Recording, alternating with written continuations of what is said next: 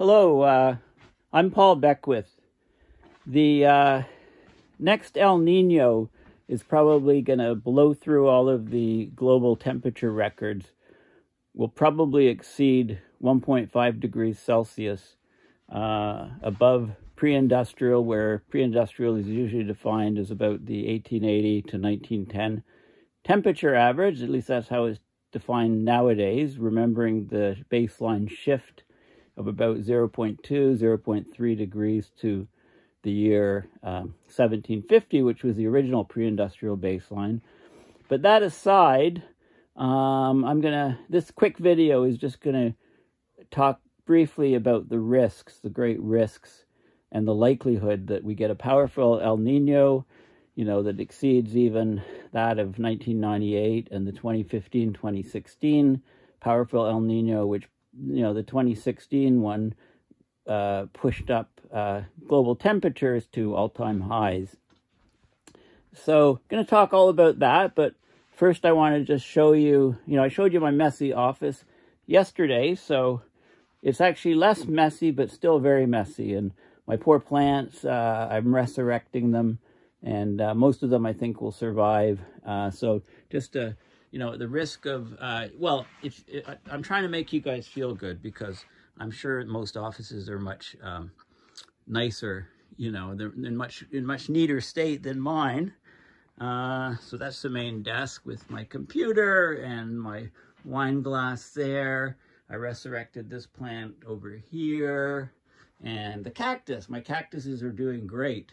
So managed to push a bookshelf over here, and still got lots of work. And the reason why this was done is because all of the windows in this room, except for one, I replaced that one in the center a couple of years ago myself.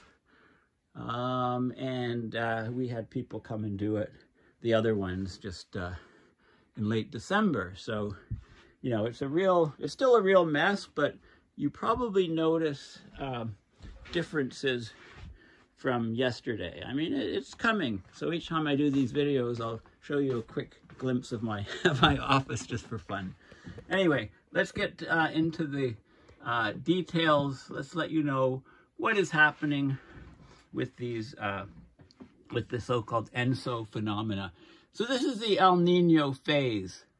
So basically what happens is you get a relaxation of this Walker circulation, which so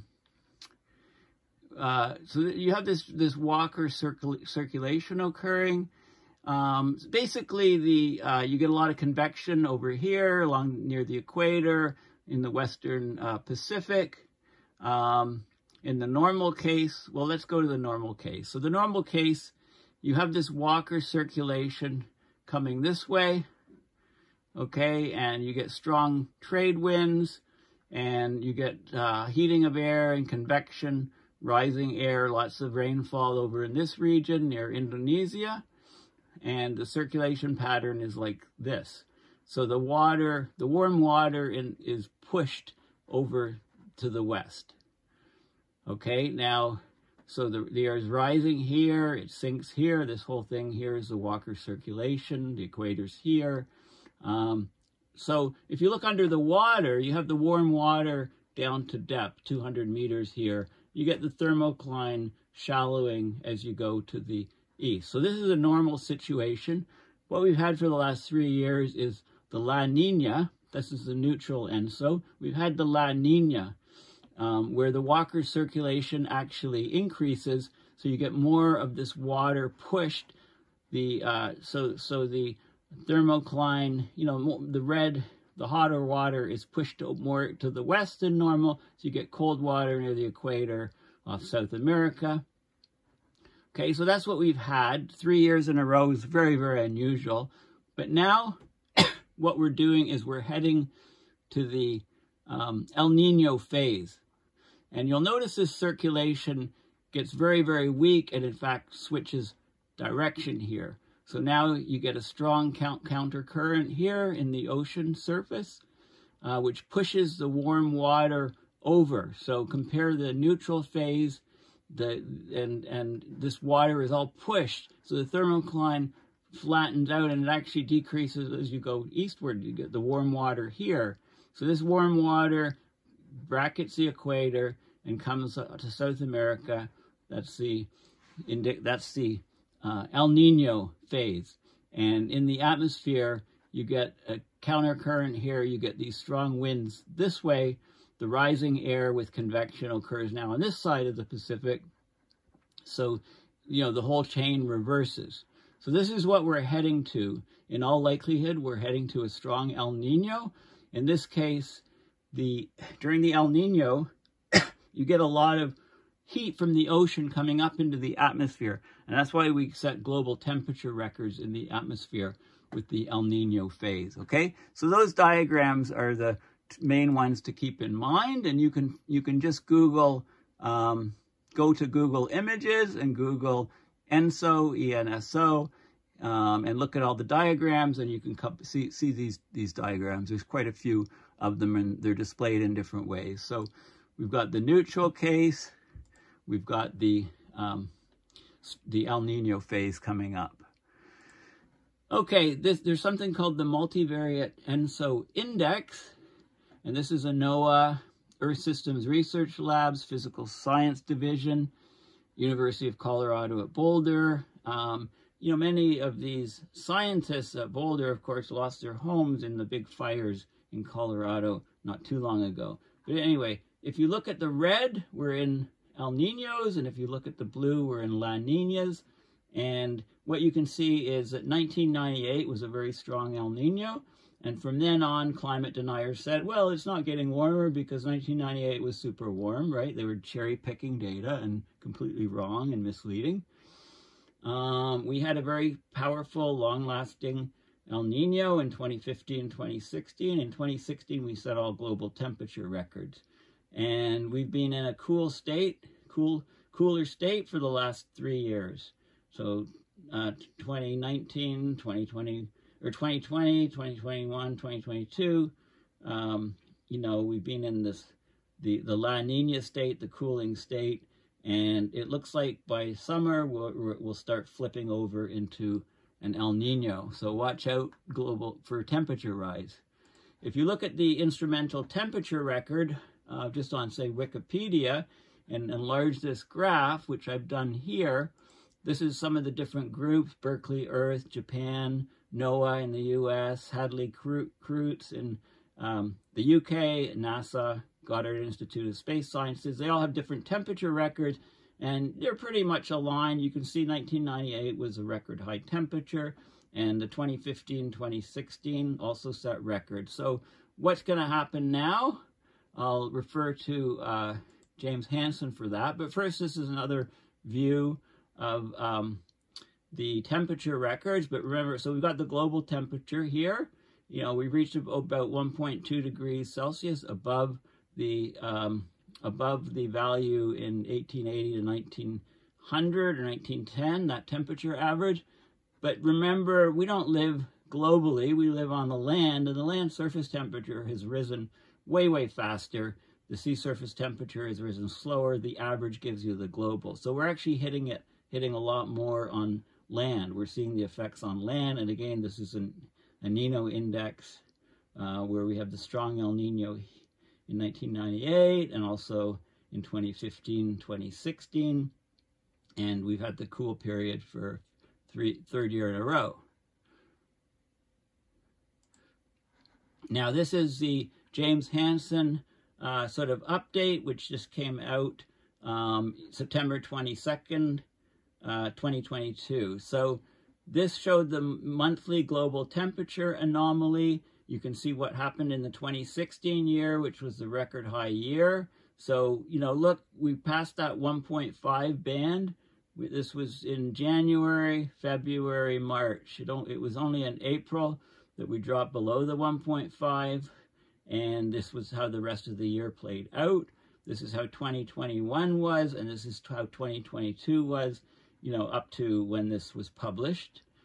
Okay, the record high before 2022 is shown here. So this is, so it was mostly in 2016, but there were other years that were higher from April on, and so this is the record high for each of the 12 months of the year. Okay, so Hansen said that, basically the past 3 months, so that would be June, July, August, were remarkably warm. That's 2022 on global average, and this was remarkable because it's a La Nina year when the cool phase of the ENSO keeps the low-latitude Pacific Ocean relatively cool. These 3 months, Northern Hemisphere summer, were each at or near records for the month, despite the La Nina. Okay, so that was these numbers here.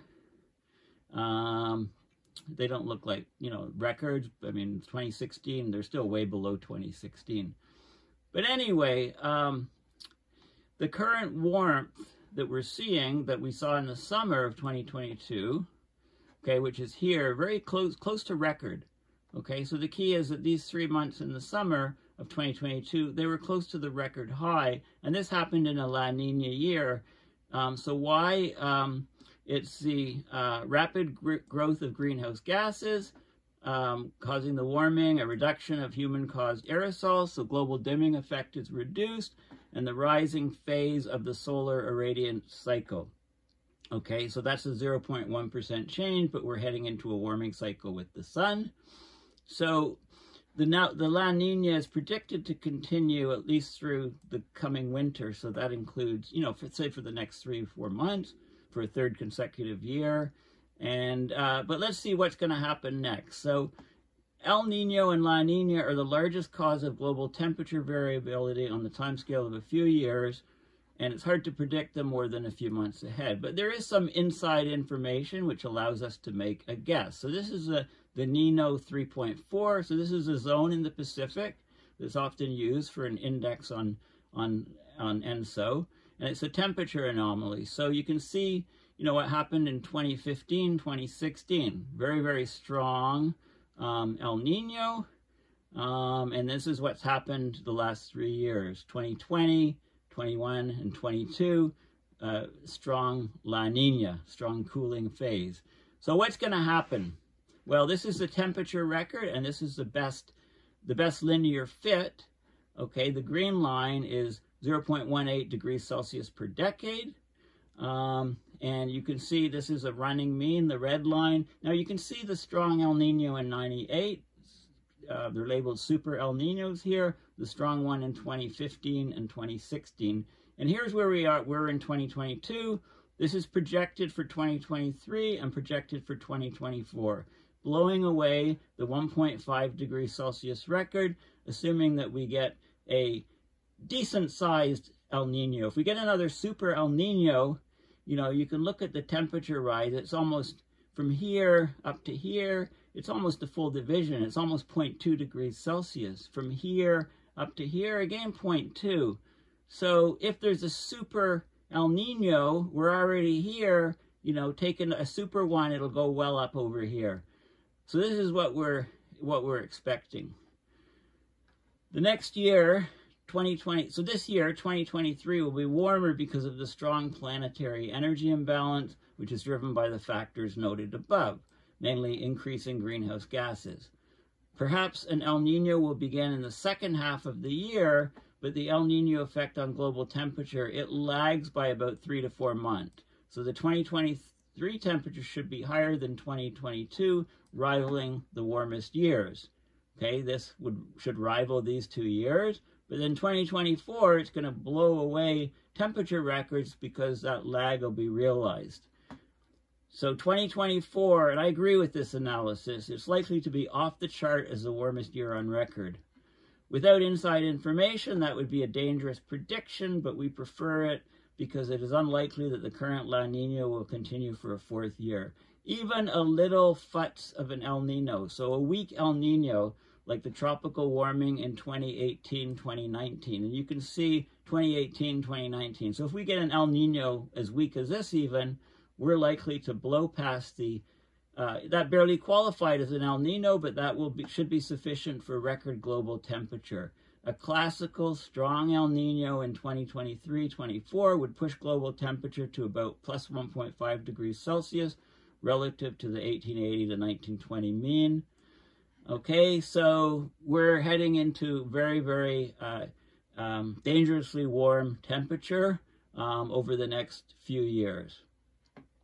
Now, Hansen has petitioned the EPA to regulate the CO2 emissions. So the lawyer doing this is Dan Galpern, and with my group, Climate Emergency Forum, we've had Dan and James Hansen on our show, and Dan multiple times to talk about these petitions to the EPA, which they keep rejecting, but we keep, Dan is and James Hansen keep trying and trying and trying. What else can you do?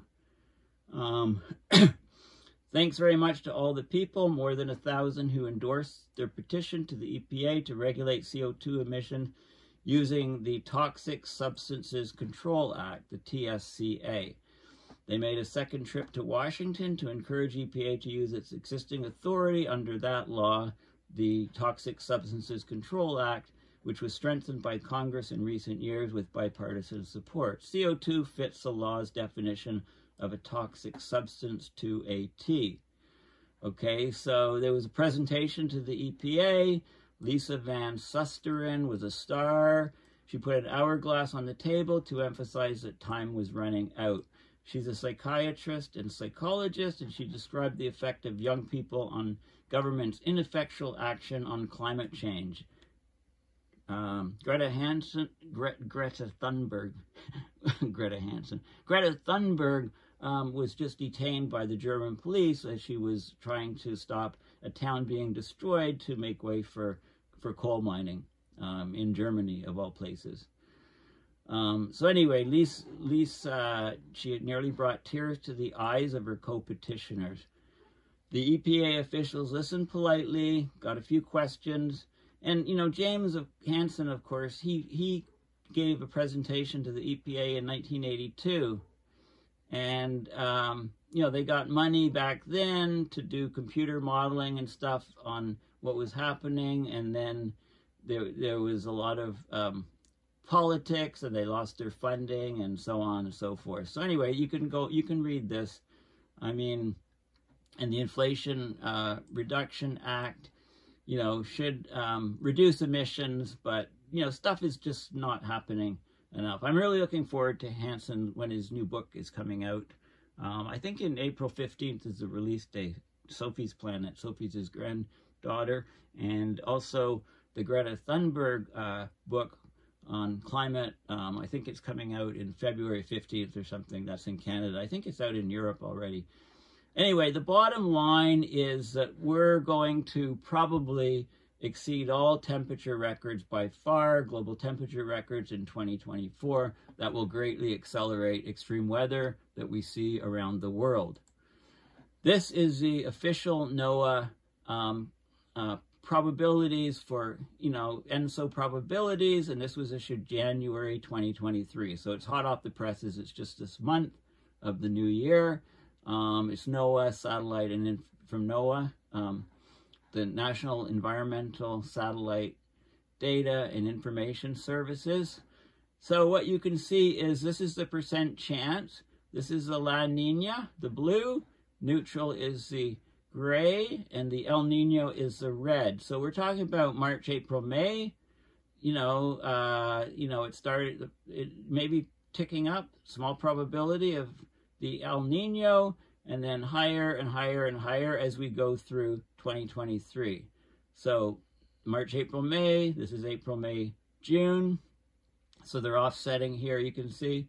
This is May, June, July, August, July, August, September, October. So by the fall, we should be, we're up to 50% chance of a El Niño in 2023. This